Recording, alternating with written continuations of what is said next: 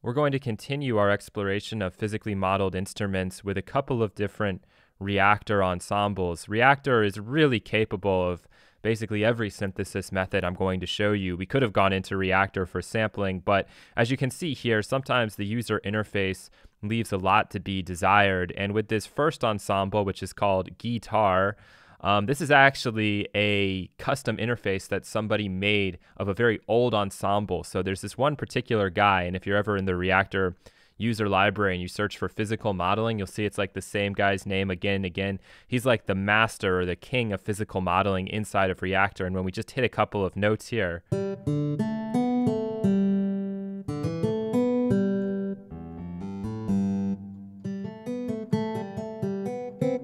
just want to show you that there is velocity sensitivity before I go back to my typing keyboard. But you can listen to this and it sounds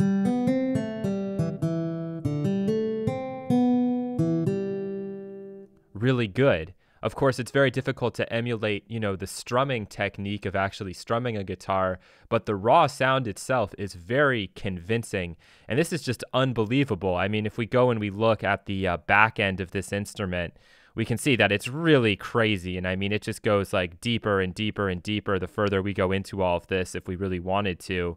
And we're obviously not going to be digging any deeper here, but somebody has gone in and has really just kind of done all of this stuff and has made just one really, really crazy instrument here that I just kind of wanted to share with you. So in terms of realism, this one's definitely more towards the far right extreme in that it sounds very realistic. We can go in and we can look at a bunch of the different snapshots here. And the one thing we will notice, though, is that for the most part, this can really only do like guitar sounds or bass sounds.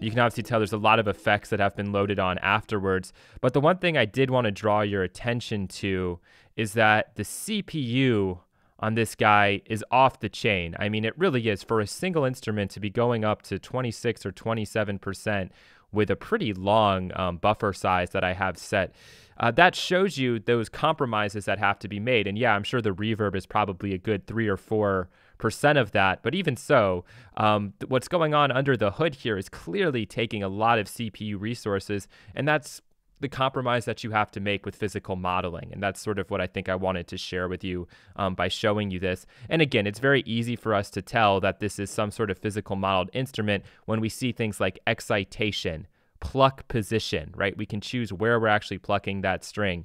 The string module itself with tone and sustain, the slap fret, pickups, all of these things are telltale signs that this is going to be some sort of physical modeled instrument. And then as we move over further, we start to see things that we're maybe more familiar with subtractive synthesis. We have filter that's been turned off, a VCF, a voltage controlled filter, that's been turned off, right? And that one we can choose different filter types if we want.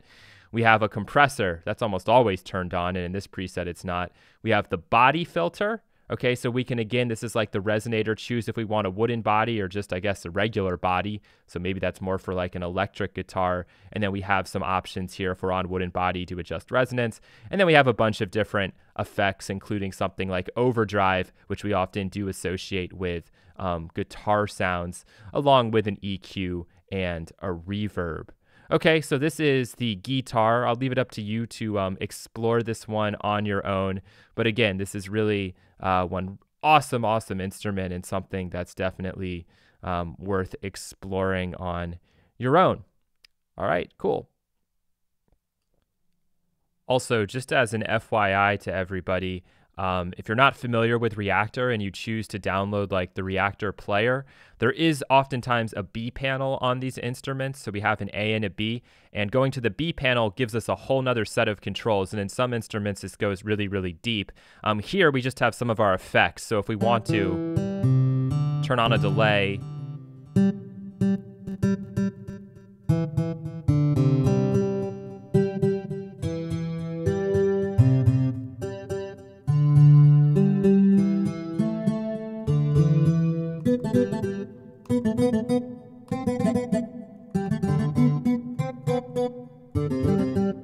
can obviously control that there from the back portion of the instrument. So I just wanted to show that to you in case you were loading up some kind of snapshot and were wondering how do you control the additional effects. There is oftentimes a B panel on these instruments. It has nothing to do with physical modeling, but for the usability of Reaktor, it's definitely something that needed to be mentioned here.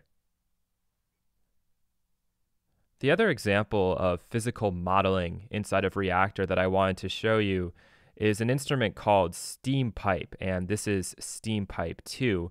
Now, if we listen to this instrument,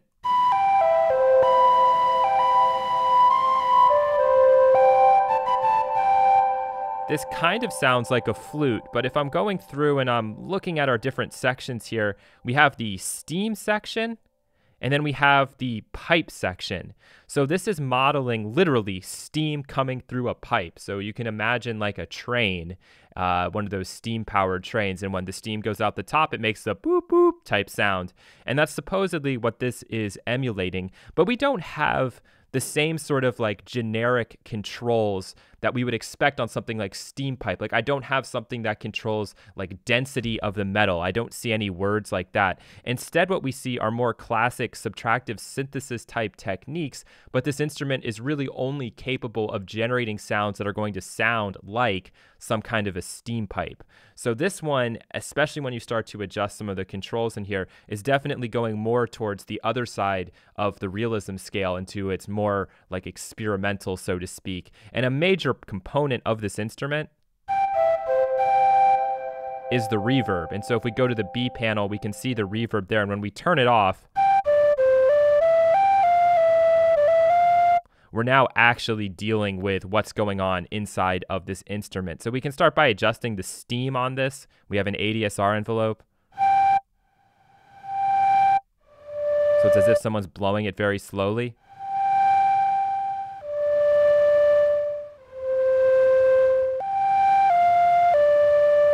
And then here we have the generator, which is going to impact the tone of that like whistling type sound. So that's almost just sounding like a really annoying sine wave, DC, and then as I go to the other side, it's going to be more like just noise. Full-blown noise if we go 100%. So we need to go somewhere in the middle, and then we can adjust the cutoff. So this is just a low-pass filter here. That's impacting only the noise area.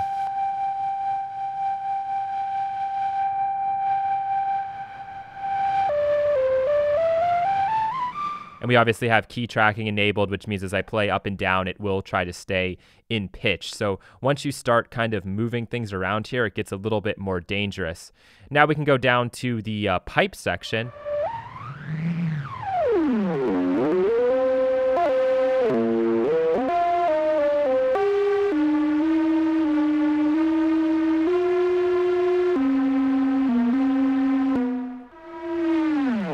The all pass wasn't turned on there, so this is an all pass filter.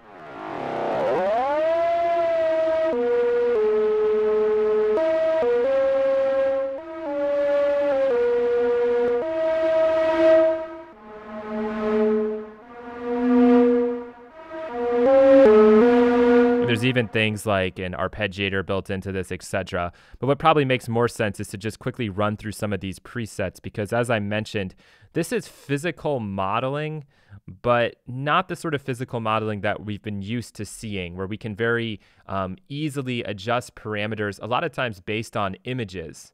Right, so in the string studio, they actually gave us pictures when we wanted to flip through the different body types. Here we have more technical expressions, but like all other instruments, you just have to try to break this down. So we know that this top section is controlling the steam, this bottom section is controlling the pipe.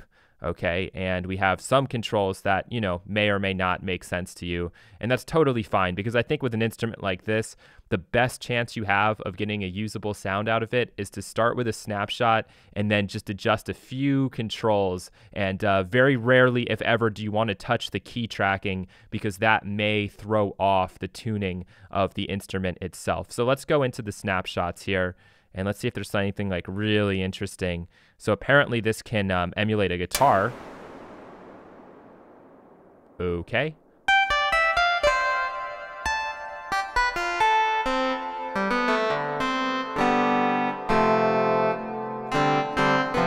It sounds a lot more like an electric piano to me, but you know, this is not going to be as realistic as what we just looked at, which is specifically trying to sound like a guitar. I'm just trying to think, let's try Far, Far Away. And again, the reverb sometimes plays a bigger role in the actual sound here than the actual physical modeled components. So that's something to keep in mind. So I want to try Far, Far Away. And when you just click through a different preset, that seems to happen there. I'm actually not touching a note, so let's see what's going on with that.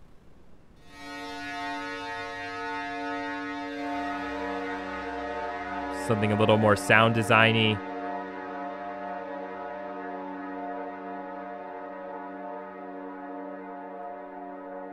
And let's just try one more. So more of a synthesizer type sound, right?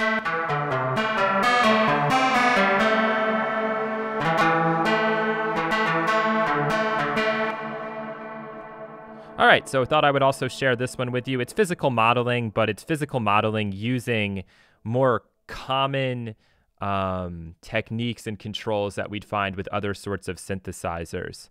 All right, so thanks a lot, and you'll see me again in the next video where we're going to go really experimental with physical modeling.